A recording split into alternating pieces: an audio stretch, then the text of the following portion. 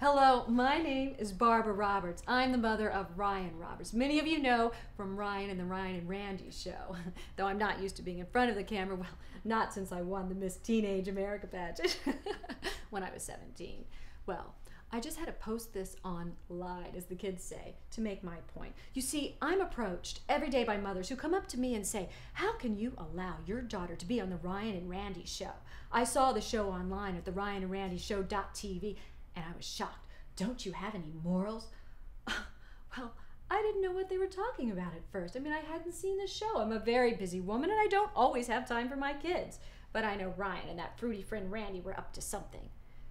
But a hit show on the internet?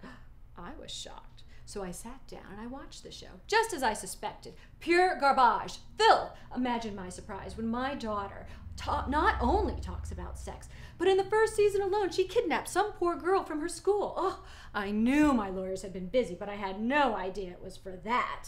And her attitude, that's what really got to me. I mean, all Randy does is talk about materialistic things. I don't know where she gets it from. No, not my Pradas. I want the Jimmy Choos. Ugh, I'm so sorry. I'm on my way out, and my help is having a very difficult time finding the things that I need. Anyway, what disgusts me the most is the decadence of the show. I mean, you would think that Ryan was raised in Sodom and Gomorrah. Wasabi, please. Well, oh, there's no bowl.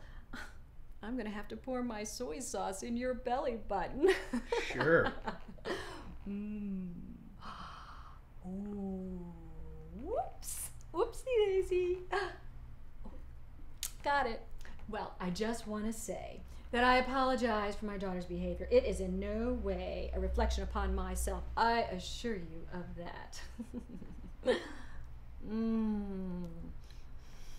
Mm-mm-mm.